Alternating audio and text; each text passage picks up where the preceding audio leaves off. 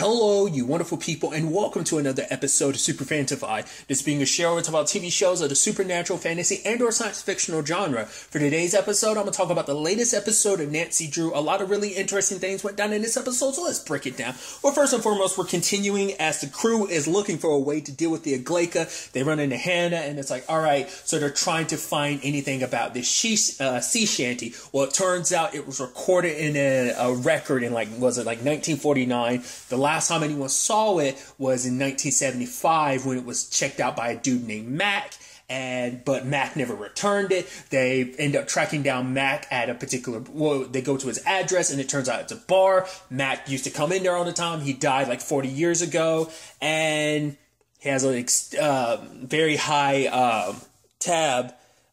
He never paid off, $847 or something like that. So I thought it was interesting when we introduced the fact is that Nick is the one being haunted, which is interesting because usually that starts off with Nancy. For Nancy not to be the focal point hauntee in this was kind of interesting. But also it can make you wonder, why? Because at first I was thinking, the reason why Mac was haunting him was because of the flask they ended up getting. That might have awoken things. Maybe, maybe not. But, actually, that's not the case, but we'll get to that in a second. But, I was thinking that had to be, there was some correlation there. But, cause I was you dealt with all the hauntings last season. Now you got the Aglaica. Now you got another ghost. So you kind of welcomed another ghost in your home. I thought that was it. But it turns out the reason why Buddy went after Nick is because Nick is black. And it's so the reason why he's the only thing common between me and his friend Buddy is Buddy was black. So that's the reason why he's coming after me. What was interesting, and I thought this was so dope, that they tied this in with other hauntings from last season. It's because I didn't remember the fact that Nick ran into Buddy last season, and then obviously the other Rita, and then the other two ghosts, and that dude. The other, 4 ghosts were people that Nancy had run into, and obviously they all ran into Rita and everything, and I was dude, because that was all before the Aglaica stuff, if I'm not mistaken. So they were setting this up that far in advance just to kind of trail that all back like that. I just thought that was so interesting. I was they just seem like random one-off ghosts. And it's to be fair, they kind of brought the ghost world to them the moment they kind of opened that doorway. But it's just interesting to know that it would all kind of come back full circle like this. And it'd be they're all connected to the Aglaica. I was that's so interesting. Because the last person to have the record is Mac.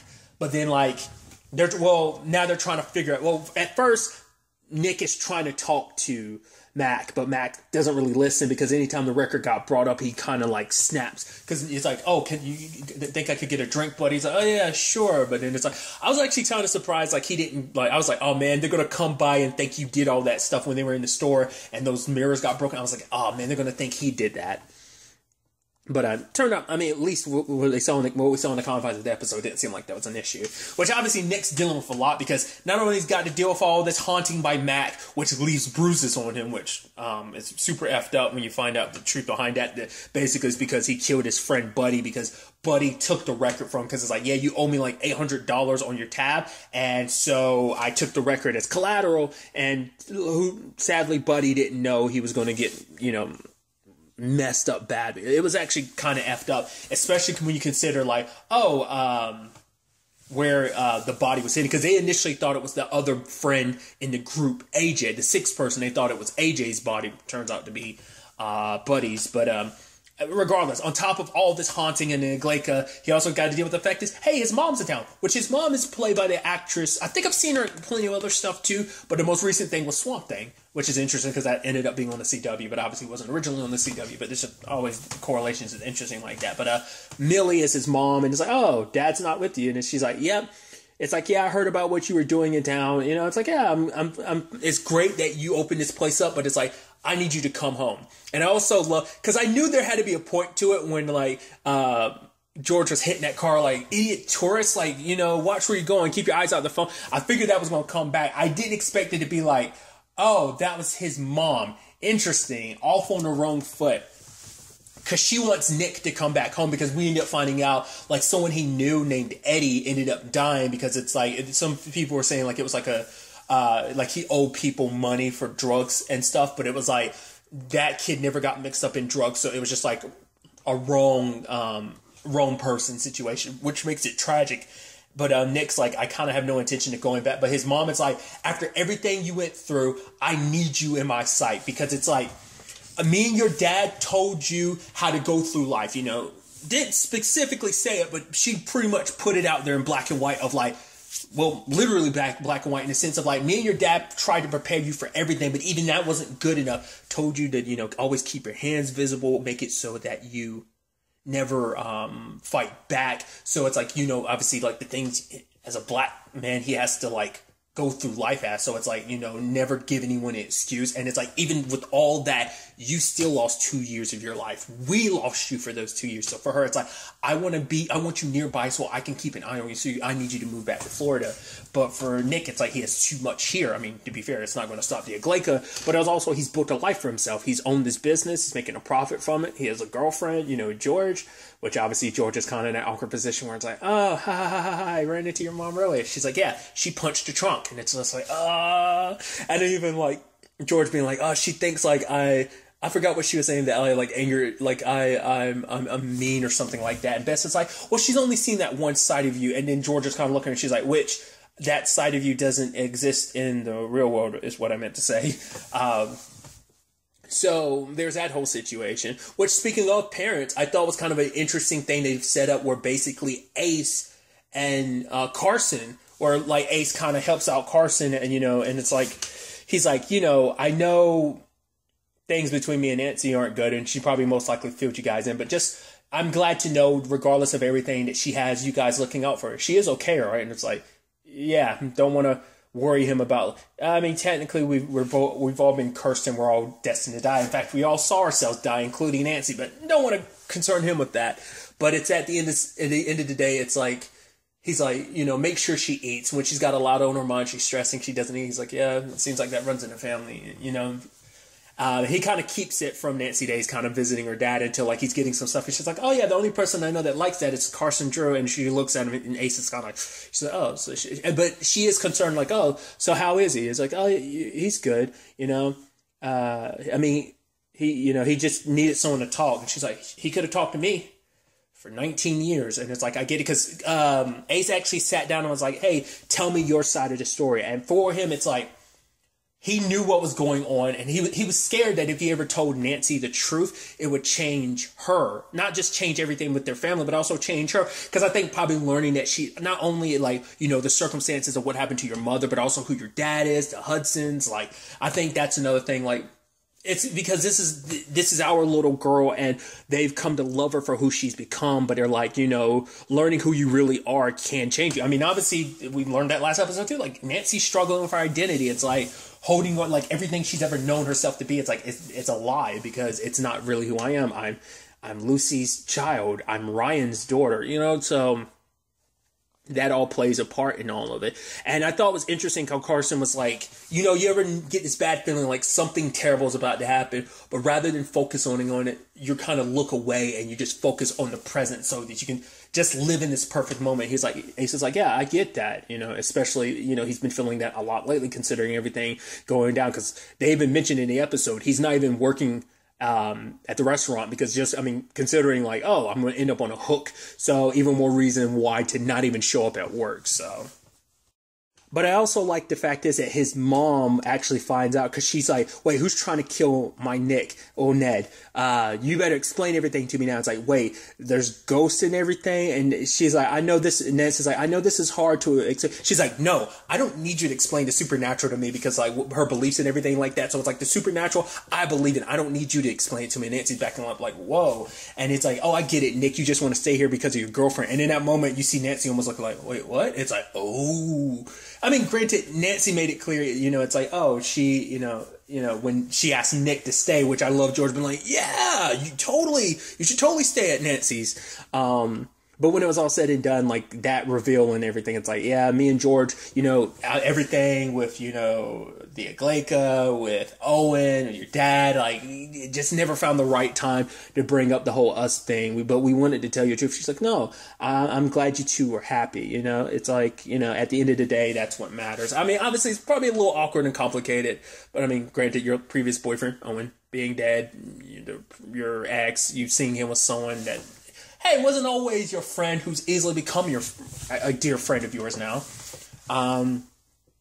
But I also love that, George had stood up to Nick's mom, but along with him, because he said for the first time in his life, he stood up to his mom and said no. And that's something she'd never heard. So it's like, she's probably not going to take that the best. But I thought it was interesting where, obviously the parallels between them where it's like, you should talk to because Ace was suggesting like, you should talk to your dad, especially with this Aglaika stuff. Like, we don't know how much time we have left, and you kind of don't want to have those type of regrets. You want to be able to say what you need to say, which at the end of the day, she did go and visit her dad and drop off some. So what Ace said did kind of resonate with her, because I think also Nick, like, things being good between him and his mom at the end of the day too, like not wanting things to because Nick was like, I'm scared that like if she leaves now under these circumstances, that might be the last time I ever see her. So he wanted to kind of repair things.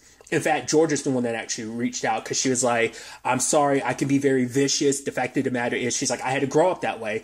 My mom's a little bit of a drunk and was kind of irresponsible, so I had to raise 3 siblings on my own. So it made me kind of grow up hard. It made me kind of grow up, vicious. And, but it's like, you want someone like me to have Nick's back, because that means I will always have his back. And that was just kind of, in that moment, she respected George and like, all right, you need help with this whole situation. So what can I do? So obviously the whole bar situation, they're trying to find the record, because it's like, well, it wasn't in an orphanage. It wasn't in all these places. So it's got to be there. So... and they're looking for it, and at the same time, Nick is being attacked. And you kind of feel bad, because you're like, oh, well, you kind of suck, buddy, because granted, you suck, Matt, because you killed your buddy,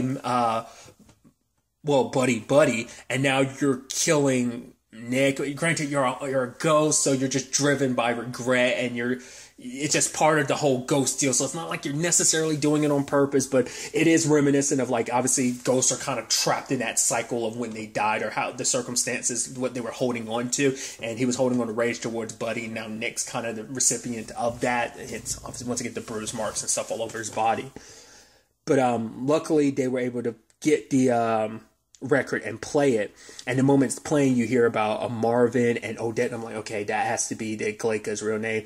And it's like, the Aglaika is what she'll always be. And in that moment, all 5 of the ghosts are there, like, after hearing the record, and then they fizzle away. So I don't know whether that's supposed to mean like now their souls have moved on, because it turns out like the last thing you'll hear is the Aglaika song. So I think in that moment, by playing the song, you stopped them, but in particular him. But I think at that moment, the Aglaika, I think that's what that's supposed to represent. I don't think that's them like passing on. I think that's the Aglaika claiming their souls. It's like, we just saw our future. So that's kind of a rough thing to kind of deal with. But, this whole situation puts a lot of clarity. Like I said, Nancy at least dropped off the stuff to Carson. And, so I think it's slowly but surely happening that she is kind of trying to build back up to that, considering everything going down, and Nick making it clear to his mom that he wants to stay here, because he's like, for him, the hardest thing in his life was when the judge ruled on his sentence, and his mom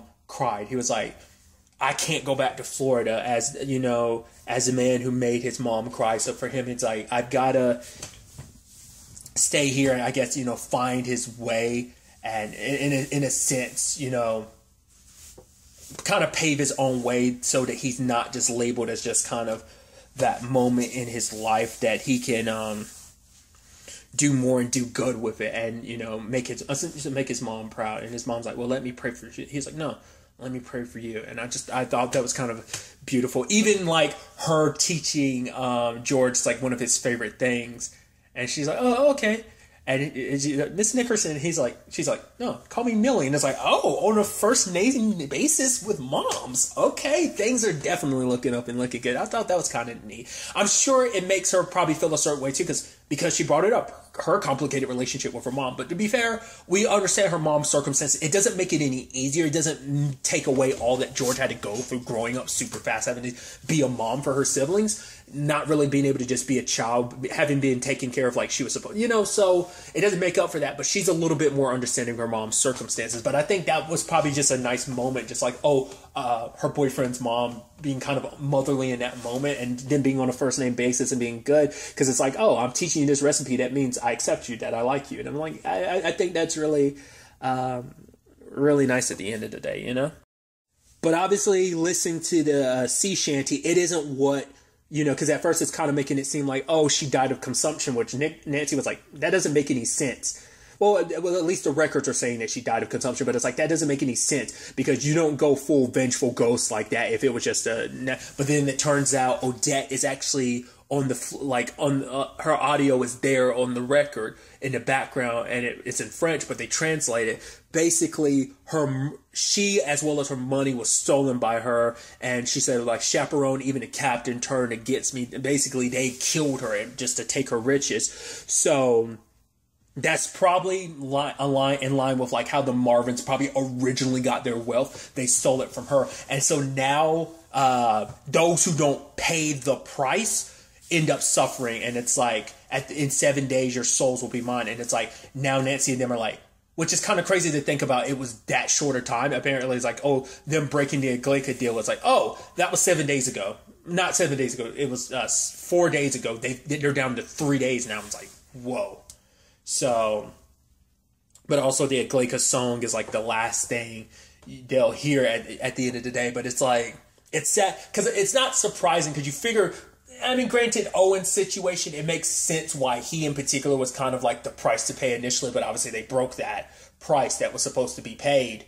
But now you make sense why, because he's a Marvin. Well, I guess because he's a male Marvin, and to be fair, Bess isn't a full. Well, she's got Marvin blood in her, but I think her being a lady and probably like her circumstances amongst the family, that probably might. Oh, it doesn't make the Aglaica. She might be the key. Sorry, I don't know if that got caught on the audio. Sorry. She might be the key to this, her circumstances, her kind of being an outsider in the family while also being part of the family, which is kind of sad when you actually think about it, because she fought tooth and nail to kind of get into this family, and this family's got like the complicated blood history that it's got. Its money was built on stealing it from a woman and killing her and taking her riches, you know. So I mean, but it makes sense, because at the beginning, like, Nancy looked at like a nearby Captain Marvin's grave, and there were claw marks, and the Aglaica was nearby. So it's like, okay, so you definitely have bad blood with the Marvins, but now we kind of understand. So now they do know her story, so it's like, is there any real way to get, like, I guess for her, it's like, now they know the truth, but I guess maybe exposing the Marvins, like, where their family history is, like, maybe they're aware of it, but they haven't let anyone know. I'm curious, like I said, I'm curious what kind of effect this has on Bess. I mean, granted, it was back then, but even then, like, I'm sure the Marvins have other skeletons in their closet. Obviously, like, she met a lot of her other family members last season. They weren't, like, the best people in certain regards either, so I'm just curious to see kind of how ultimately that will end up playing out. But then they also go, you know, bury Max Flask with him. And it's like, well, I hope you rest in peace. I hope you weren't alone at the end. But then they look around and it's like, wait, there's flowers. Oh, there's other flowers over here. Wait, this is so-and-so's grave. This is Rita's grave. And it's like, wait, these are everyone that died. And then they look at one of the cards and it says Kitsune. Kitsune meaning fox. The person that was in the photo had a fox tattoo, because they thought AJ was dead. But it's like, right, the body ended up being Buddy's. So that means AJ's still out there alive. He's alive. That means there's a way to beat this Aglaica.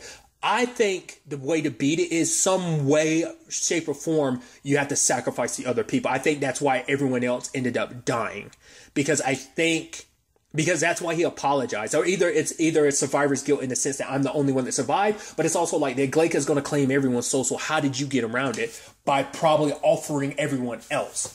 I mean, granted, it was seen as like accidents, but part of me was also like, could it be that AJ actually killed him, and by killing all of them and tarnishing his own soul, their souls automatically were supposed to kind of go to the Aglaica? Maybe that's the price. I don't know, because that might be what that's kind of hinting. Like, for someone to survive, they would probably have to kill the other members. Or maybe that's how you do it in general. Like, as long as you kill someone, you're fine. Maybe I don't know. I'm reading too much into it, but just him apologizing made me think, like, it made it seem like they were kind of the price so that he didn't die. Maybe that's what that was. Or maybe he's the one that kind of suggested maybe he's kind of the Nancy in the situation, that like he's the one that kind of called upon the Igleka. They ended up paying the price, and once again he's the one that survived. And that might be a parallel that might be kind of creating where Nancy's like, because she made it sure, she was like, she said it last episode, she wants to make sure they survive, because what Ace said last episode kind of resonated with her, where it's like, I did kind of drag everyone in this. Everyone got involved in this because they're trying to help me out, which is the irony behind everything, because Nancy always wanted to handle things on her own and getting help from her friends. That's something, growth she had over the course of season 1, and that growth ended up inadvertently dragging all these other people into it, and your friends are potentially going to die because of it. So like, because you grew attached to these people, because you let them in, inadvertently, I'm sure Nancy will potentially look at it like that, because she kind of has that point of view on herself sometimes. So sadly, she could probably potentially look at, like, if I had never gotten close to you guys, we wouldn't be here. But also, I wouldn't have uncovered so much about Tiffany's murder, also learning about my own history, who I really am. So different angles to this whole situation. So I'm really curious to see where all this ends up taking us going into the next episode with this. Is AJ someone we met in town, which I highly doubt it. It's most likely just going to be like a new character, but I'm curious to see, whether I'm right or not. I'm most likely wrong, but I'm curious to see how he was able to get around the Igleka deal, because it says like, yeah, he came here to visit everyone that was since 75 to, all the victims of the Igleka. So we'll see how that turns out. But really, that's all I want to talk about. So the next time we meet, be happy, be safe, live life to the fullest, and enjoy it. Good day and goodbye.